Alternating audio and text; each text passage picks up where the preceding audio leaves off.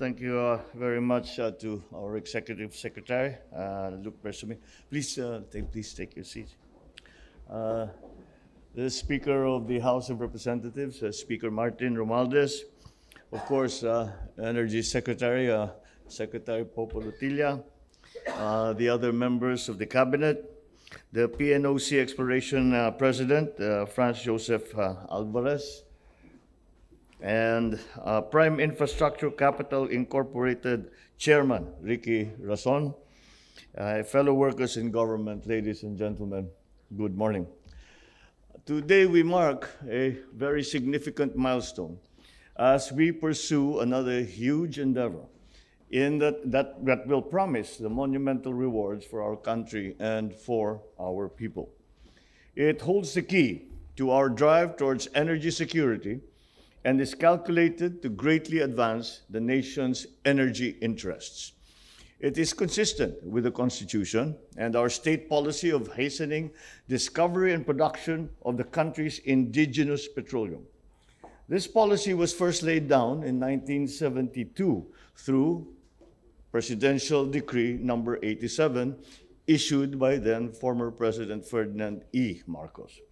As we renew Service Contract 38, we optimistically look forward to the continued production and utilization of the remaining reserves of the Malampaya gas field, as well as further exploration and development of its untapped potential.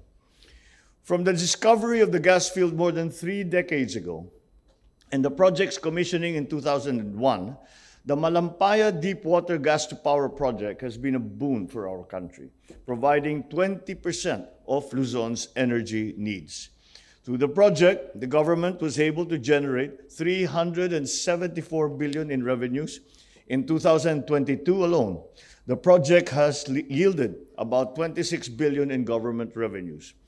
Because of the contract renewal, the government will continue to generate revenues from the project through a favorable sharing scheme with a private sector partner and the government. Needless to say, this project will reduce our dependence on oil imports and will ensure a more stable supply of cleaner energy from an indigenous local source. We are confident in the capability and competence of the SC38 consortium in handling this project. You have committed yourself to a firm work program geared towards developing resources both in the existing and nearby gas fields to provide incremental production. So once again, we look to the DOE to see that the project's implementation is strictly monitored and to make sure that the consortium's goals are always aligned with Philippine national interests. As I sign this SC38 renewal agreement, we also lay stress on the administration's commitment to actively pursuing the exploration, development, and utilization of the country's indigenous energy resources and to optimize our energy mix. Finally, we thank our partners in the private sector for keeping faith in the government's resolve.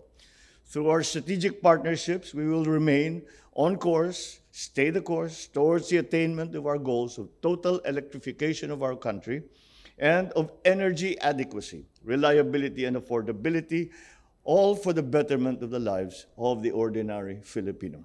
Maraming salamat, congratulations sa inyong lahat, at mabuhay ang sambayanang Pilipino.